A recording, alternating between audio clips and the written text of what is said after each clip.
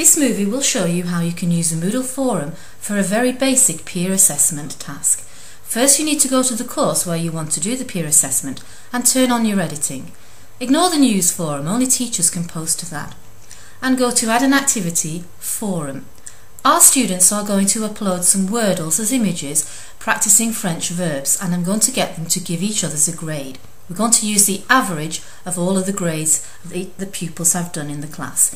I'm using for this a single simple discussion to keep it simple, and then after you've done the instructions, the most important thing to do is to scroll down to grade. In this particular instance, as I said, I'm going to choose the average. I'm going to ensure that every student rates everyone else's submission once, and then I am going to have it set as a maximum mark of 20. So I'm using the simple numbers scale.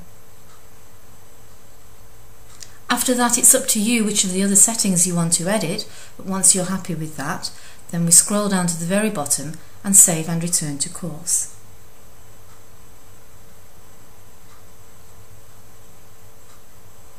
Next, we just need to check that the forum is working properly and that it's ready for them to upload their Wordles. But after that, we have to change the permissions so that the students are actually enabled to grade each other's work. For that, we go to the course administration block, Assign Roles, and we're looking for the tab that says Override Permissions. When we click on that, we go to the student role, and there are a whole load of permissions, capabilities that we're just going to scroll all the way down until we can see the heading for Forum. In there are 3 that I would like to change. First of all, we need to enable the students to rate posts. So we click on the second button along, which will allow them to do that. But I don't want my students to be able to see who's given who which grade. So I also wish to prevent, which is the third button along, View Any Ratings and View Ratings. That way, although they can grade, they can't actually see who is given any other grades.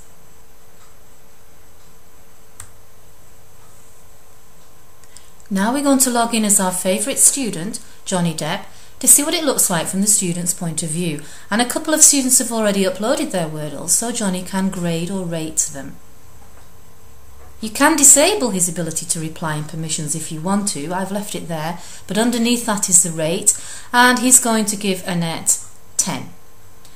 If we scroll down and look at Justin's, which isn't quite as good, so he's going to get a slightly less grade.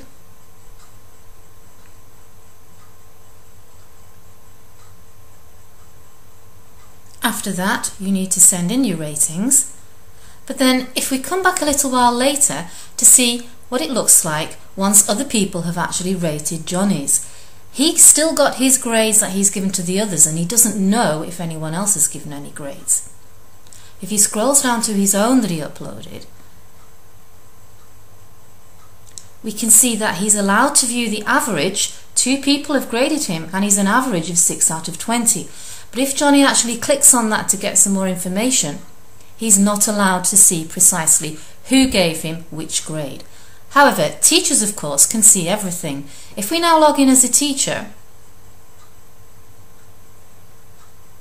we can see that in the case of Annette, one person gave her 10 out of 20. And if we click on that 10 out of 20, we are allowed to see who it is, and it tells us that that was Johnny. Similarly, if we go down to the bottom and we look at Johnny's grade, his average grade, 2 people, 6 out of 20, as the teacher, we can see who those 2 people were and what grade they gave him. We can also do this via the grade book. So if we go to Course Administration, Grades, we get the list of the students with their grades there in a slightly different way. There's the 10, there's the 6.